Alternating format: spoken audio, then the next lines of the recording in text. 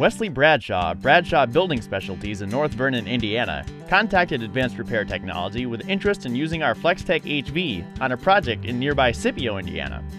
Wes's company is a commercial contracting firm with many projects throughout the North Vernon area. Some of their projects have included the courthouse and a local Carnegie library, one of many built throughout the country in the early 1900s by Andrew Carnegie.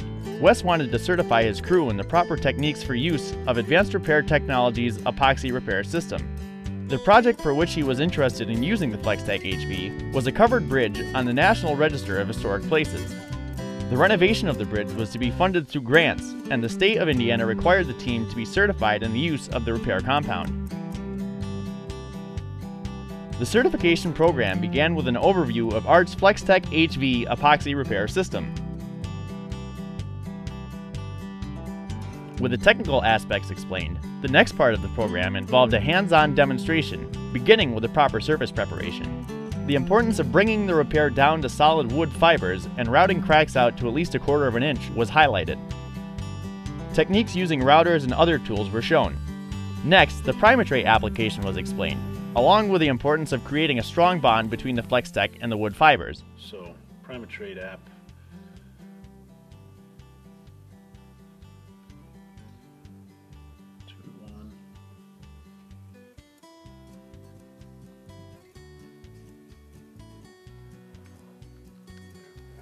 What's the ratio you're mixing that at? It's 2 to 1. 2A to 1B. Go ahead.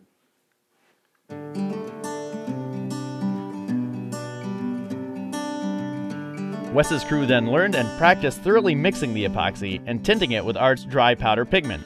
You can either tint the entire batch that you're mixing, or, like Craig was saying earlier too, you could also do the majority of the fill without any tinting, and then finish off like the top 1/4 inch with tint. Well, I would think in our app on the bridge, so what I would see us doing is, and I'm thinking from a production standpoint of view, filling with the tube. Yep, and then coloring it.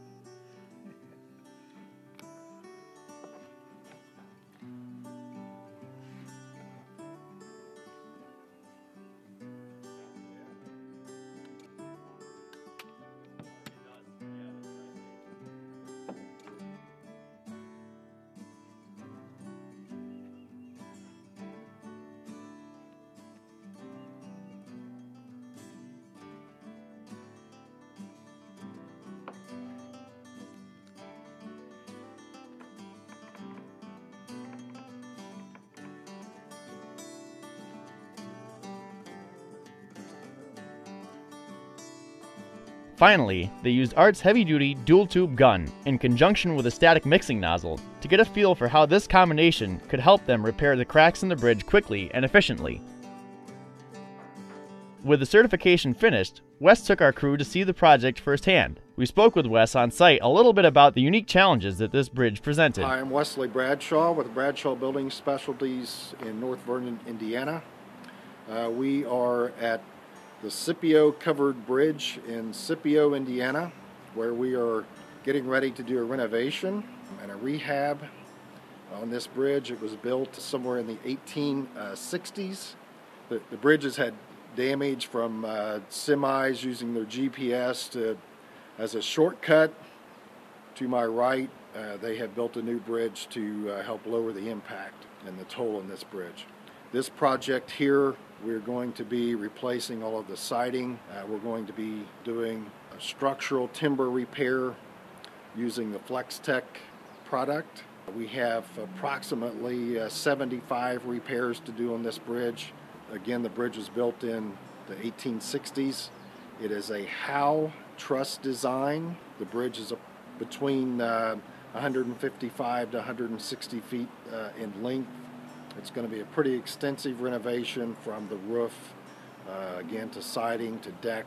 The project will take us approximately 5 to 6 months during the course of construction, and should be done sometime in the fall of 2015. The specifications for this bridge called for an epoxy injection product We went looking on the internet. We looked at several different products. We called several different suppliers, and just really liked what the Flex-Tec product had to offer.